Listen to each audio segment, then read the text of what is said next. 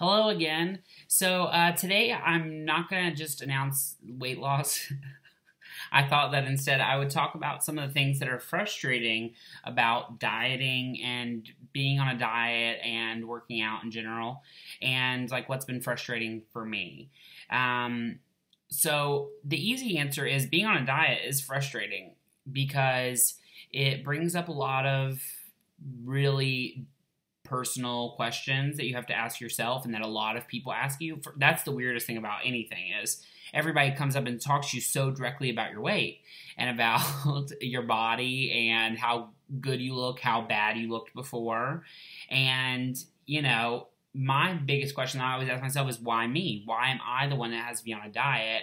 My very first day, I think I might have said this in one of the other videos, is that my very first day, the first meal I had a salad from Trader Joe's. Trader Joe's. I just mumbled. And my friend, Frankie, who I adore and is the best in the world, had a cheeseburger in the same meal. We were eating across the table from each other at work. And I just thought, this sucks. Why? And my mom doesn't like when I say that, but it does. It's not fun. There's nothing fun about being on a diet. It is fun because you get to try new things and you get to, obviously the results are worth it, but the actual doing it is very hard and very frustrating. And you start to why do I have to diet and nobody else does? Why am I big and other people aren't big? When I go to the gym and everybody looks like models, well, then again, I know I'm in LA and that my situation is different. And that's one thing, but you just really look around and you're like, these people are working to maintain something phenomenal, or they're super skinny and they're just on the treadmill, and you're like, how did they get blessed with that body and I didn't? So that's the first, most frustrating thing is it's a lot of just questioning yourself and the choices that you've made. If I never ate something unhealthy again and just ate phenomenally and went to the gym for the rest of my life, I still will probably have some sort of weight issue. I will never be Frankie. I'll never be somebody super skinny. It's just not in my DNA. It's not in my genes. And maybe it would. Maybe I'm being really negative, but I'm not meaning to be negative. It just is, it's something I will have to work at forever. And some people will not have to work at forever. And, I am very active in life outside of dieting and this whole experience. I'm not sitting around on my butt all day. I've gone through that moment in my life before, but I am not now. And I'm on my feet all day at work. I'm on the go every day off. And, it's not exactly like I'm laying around in a couch potato, but I know that I've eaten very unhealthily. And is that a word? Unhealthily. Yeah, sure. I know that I've made poor food choices forever.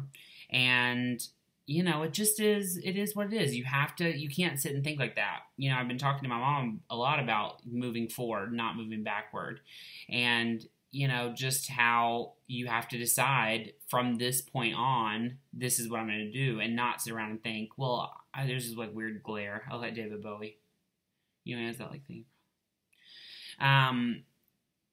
I just have to think, well, going forward, this is what I'm doing. Going forward in this diet, these are my goals. And, once you hit a good, starting point, 20 pounds, that's where I am now. It's you start to think, what do I need to do to keep this going? And you also start to think, how do I change this from a diet to a lifestyle? And I know that's a big thing, and people always have said that to me my whole life, and and that's something I'm going to have to struggle with. I'm not quite there yet. I'm still obviously dieting to get to a better place. Not I've done it.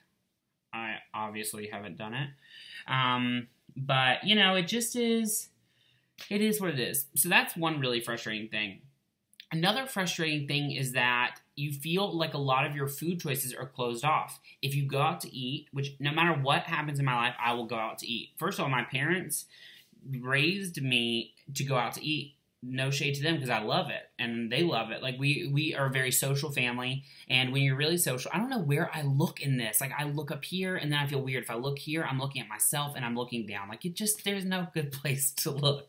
But my parents, so we're very social. So when you're social, you always will eat out. You'll always go out with friends. You'll go, and when you go out and you're on a diet or you're watching your figure, your first question is always, you know, this stinks because I only have 5 food choices, whereas everybody else has 50.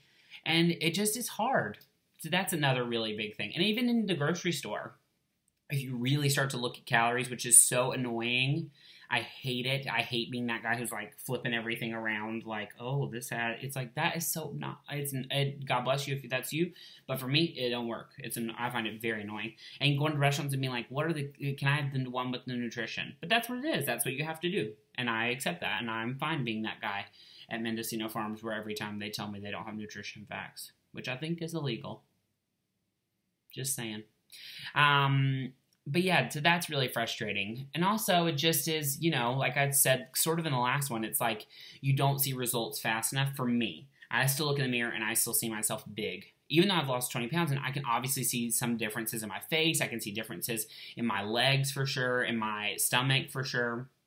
I still am like, I've been doing this, and this is still here. You know, my bingo arms. Does everybody have these, or is it just me? Like, I have the worst bingo arms. Anyway, if everybody has those, you know, why do I still have them after I've been working so hard? So just change doesn't come fast enough. And that's another big part of it.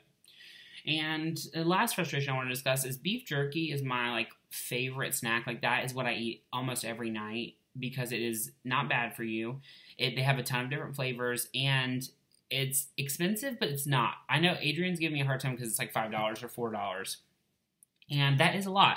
But if you go somewhere and get a dessert, if you go get a Jamba Juice, it's the same price. And a Jamba Juice, most of them have like 18 million times the calories as beef jerky. Beef jerky usually has like, at most, like 250 calories, which is a lot. But for a real snack with a ton of protein, it's where it's at.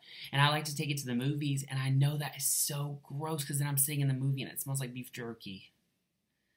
Sorry, everybody else.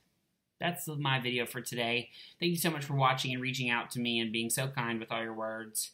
And if you have any questions about what I'm doing, or you want me to text you and say, go you, or send you various ways, Snapchats, which I do to several people, then let me know. You can reach me on any social media platform at Curry Terrell, CurrieTerrell, or you can see it somewhere down here.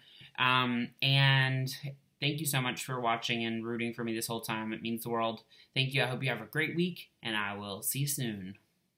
Bye.